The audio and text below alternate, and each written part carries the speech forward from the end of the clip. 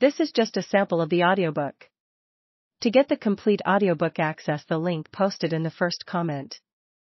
He was the kind of man people noticed, an imposing, prosperous, well-liked farmer known for his feats of strength and his capacity for endurance in the wilderness. Peter Jefferson had amassed large tracts of land and scores of slaves in and around what became Albemarle County, Virginia. There, along the Rivanna, he built Shadwell, named after the London parish where his wife Jane had been baptized. The first half of the 18th century was a thrilling time to be young, white, male, wealthy, and Virginian. Money was to be made, property to be claimed, tobacco to be planted and sold. There were plenty of ambitious men about, men with the boldness and the drive to create farms, build houses, and accumulate fortunes in land and slaves in the wilderness of the mid-Atlantic. As a surveyor and a planter, Peter Jefferson thrived there, and his eldest son, Thomas, born on April 13, 1743, understood his father was a man other men admired. Celebrated for his courage, Peter Jefferson excelled at riding and hunting. His son recalled that the father once single-handedly pulled down a wooden shed that had stood impervious to the exertions of 3 slaves who had been ordered to destroy the building. On another occasion, Peter was said to have uprighted 2 huge hogsheads of tobacco that weighed 1,000 pounds each, a remarkable, if mythical, achievement. The father's standing mattered greatly to the son, who remembered him in a superlative and sentimental light. The tradition in my father's family was that their ancestor came to this country from Wales, and from near the mountain of Snowdon, the highest in Great Britain, Jefferson wrote. The connection to Snowdon was the only detail of the Jeffersons' Old World origins known to pass from generation to generation.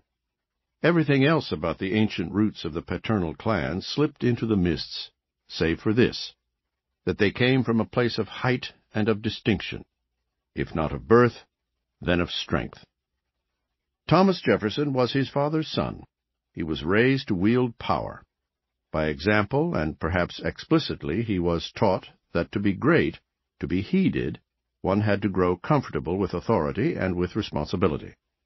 An able student and eager reader, Jefferson was practical as well as scholarly, resourceful as well as analytical.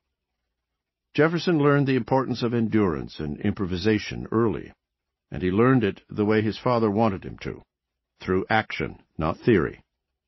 At age 10, Thomas was sent into the woods alone with a gun. The assignment, the expectation, was that he was to come home with evidence that he could survive on his own in the wild. The test did not begin well. He killed nothing, had nothing to show for himself. The woods were forbidding. Everything around the boy, the trees and the thickets and the rocks and the river, was frightening and frustrating. He refused to give up or give in. He soldiered on until his luck finally changed. Finding a wild turkey caught in a pen, the family story went, he tied it with his garter to a tree, shot it, and carried it home in triumph. The trial in the forest foreshadowed much in Jefferson's life. When stymied, he learned to press forward. Presented with an unexpected opening, he figured out how to take full advantage. Victorious, he enjoyed his success. Jefferson was taught by his father and mother, and later by his teachers and mentors, that a gentleman owed service to his family, to his neighborhood, to his county, to his colony, and to his king. An eldest son in the Virginia of his time grew up expecting to lead, and to be followed. Thomas Jefferson came of age with the confidence that controlling the destinies of others was the most natural thing in the world. He was born for command.